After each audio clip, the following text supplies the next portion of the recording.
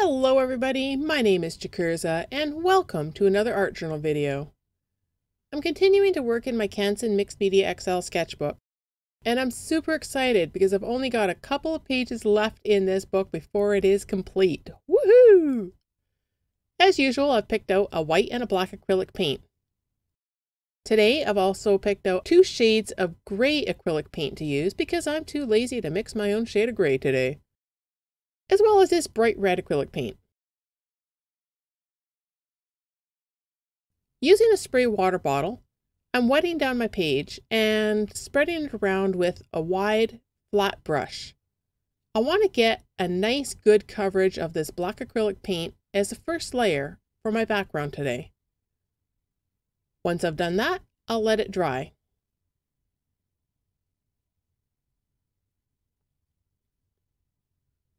Alright, now that everything's dry, let's work on the rest of the background. Using this dark gray acrylic paint and the paint brayer, I want to add some texture to this background. I don't want to spend a lot of time working on the background. I just want something simple, but I want a grungy type of look, and I want something that is quick and easy. Now let's do a layer of the white acrylic paint using the brayer as well. And then I'll let it dry before we move on to the next step.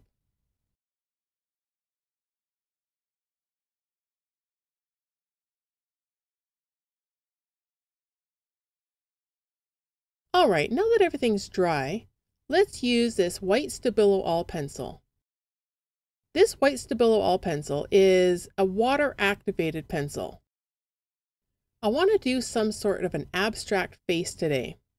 I don't have a plan, so I'm just going to draw some random shapes and see what happens.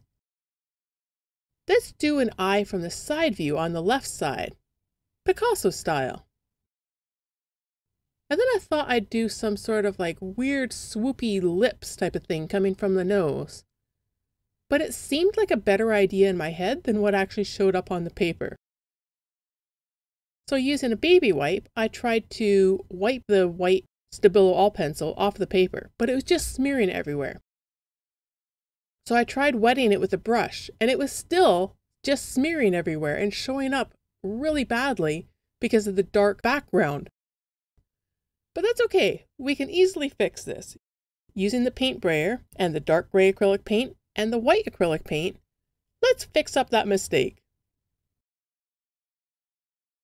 There we go, it's like nothing ever happened. Okay, let's get to painting. I'm going to fill in the areas that I think at this point are going to be the whites of the eyes, using an angled brush. This page is going to undergo some transformations as we go along here because I don't have a plan. So let's see what ends up happening. And let's do some sort of normal lips. There we go. That's much better. Fill in this nose type of area, and as I was doing it, I thought, you know, it almost looks like a stem. Maybe instead of doing an eye, maybe I'll turn this into a tomato. Let's fill that all in with white so that I've got good white base for doing a tomato. And let's add the top part of the tomato here and add some stripes to the stem, which is the nose. I know this sounds really weird, but let's just go with it and see what happens. So since I don't have green to use, let's grab the black acrylic paint. Well, you know, let's change my mind here. Maybe instead of just doing a tomato, because then I wouldn't have an eyeball, I'll do some stripes on the eyelid and make the top part of it tomato and the bottom part can be the eye. So have like a tomato type of eyelid. But then when I drew the stripes on it, I thought, what would it look like if I were to do black stripes on the eyelid? I know I'm going to do black and white stripes on the nose or the stem part, but let's just go ahead and try it. And I ended up with some paint on my finger there, and it's smeared across the page. It's going to be the white part of the eye. We'll fix that later. No worries. It's acrylic paint. We can always fix it. No problem. So I continued to fill in these stripes, and I was actually really liking it. I still wasn't sure what I was going to do with it. It wasn't looking like a tomato anymore, but that's okay. Go with the flow, do what I feel like as I feel like doing it. And if I don't like it, it's acrylic paint. I can always paint over top of it and change my mind. It's not like I've ever done that before. So as I was doing these black stripes down the nose or the stem, I got to the bottom and went, oh, well, I don't really want the bottom to be white, so let's just add a little bit of black to the bottom. There we go. I'm really liking those stripes. It's almost like Picasso meets Tim Burton on this page at this point. We've got the side view of an eye and a front view of an eye. It's strange. It's got stripes. I'm absolutely loving where this is going so far. Decided to add the black pupil on the left-hand side. Still not sure what I'm going to do with the right yet. And let's stall a little bit more. Add some black to the bottom of the left eye.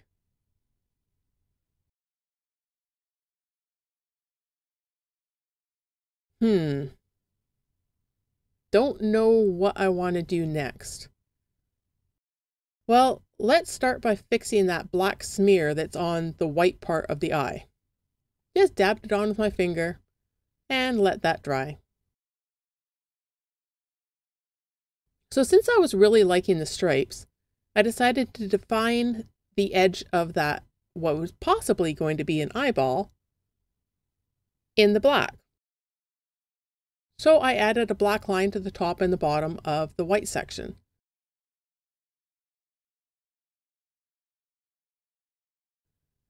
Wasn't really liking the shape of the eye on the left side, the pupil, so I adjusted that as well.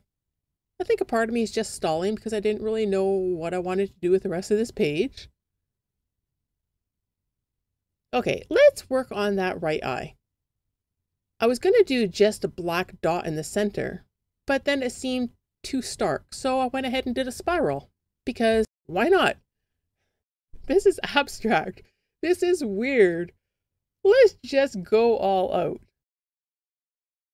So I have a lot of black and white on the page and decided that I needed to add some of this red in here. Let's see how I'm going to incorporate it. Perfect place to do that is on the lips. So I go ahead and fill in the bottom lip with just the paint right out of the bottle. But I want that upper lip to be darker, so I added a little bit of black to it, mixed it on my paint palette, and made the upper lip a little bit darker. It was okay. Wasn't really liking it. It's going to need a little bit more work, but we'll come back to that once it's dry. Let's do the top part of what was going to be a tomato. Let's go ahead and do that in the red as well. Incorporate more red into the page. And let's add some red to the left eye. Now I decided that I wanted more than just the red. I wanted to add a different variation, so I mixed myself up a pink. And I did some nice rosy cheeks onto this abstract painting.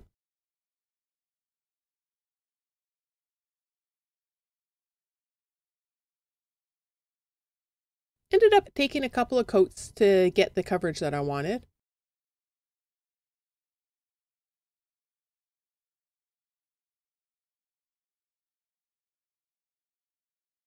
But as I was looking at it, I was like, I need more pink somewhere else. Maybe I'll just do the corner of the eye. And then it looked weird. So let's do the whole right side of the eye. But I still really liked that spiral.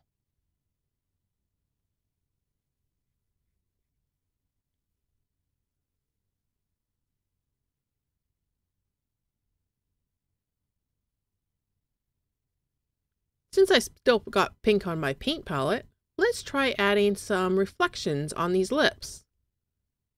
But it was too much and the wrong shade. I'll come back to that later. Let's fix up that spiral on that right eye using the black acrylic paint pen.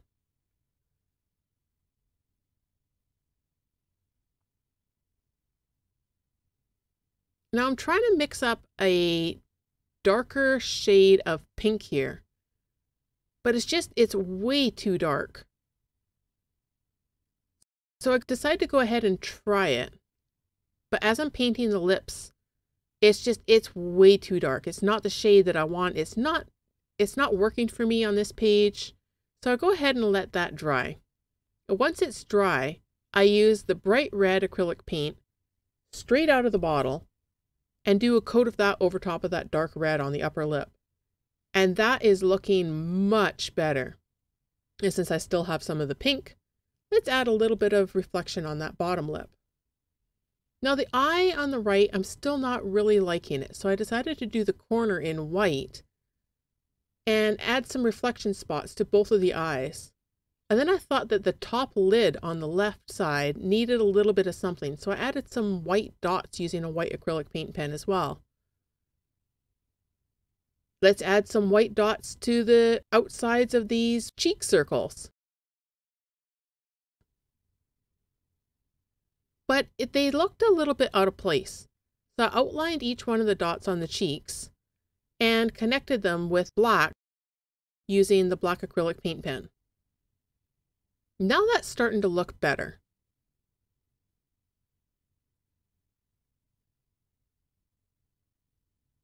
Those white dots on the left eye looked a little bit out of place, so I tried adding some black dots to see if that would help it. And let's add a little bit more definition in between those lips and also cover up some of the white acrylic paint that is on the outside of those lips, using the paint that's still on my paint palette. Let's fix up some of the lines on that right eye.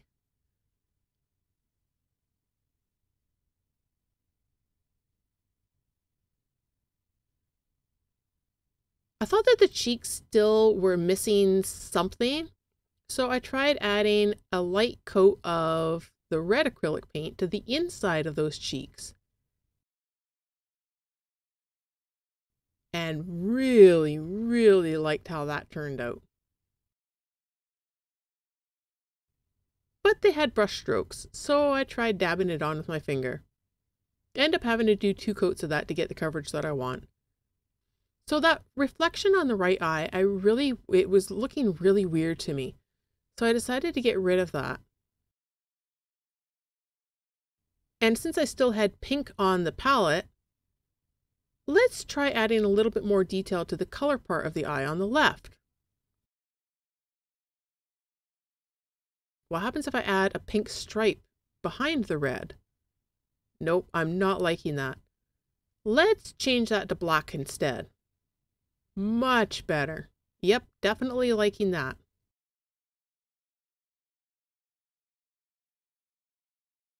I'm trying to mix up another shade of pink here.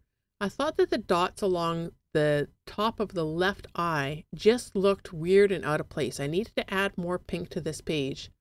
So I covered up the white dots with pink instead.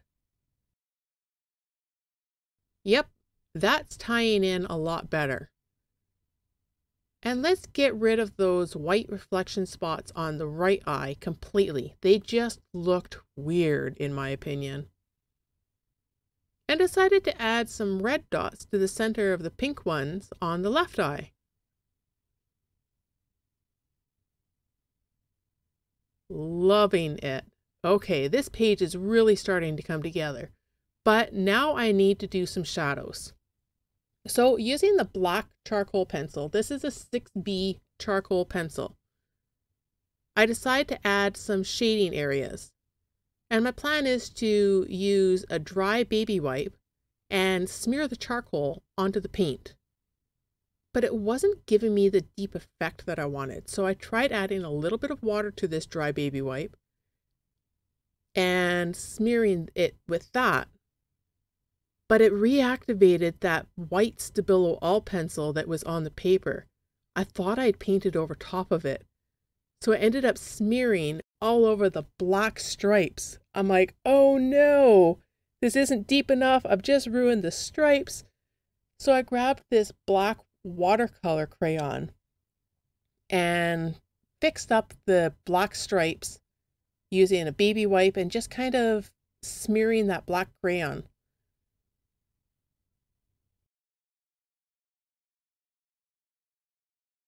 There we go. That fixes it up. Now let's work on deepening those shadows to be how I want them to be. So again, using this black watercolor crayon, I guess it would be considered to be a gel crayon too. I'm using a dry baby wipe here to smear this crayon into the page to get the shadows that I want. Absolutely loving this. It's giving me the depth and just really bringing this page all together.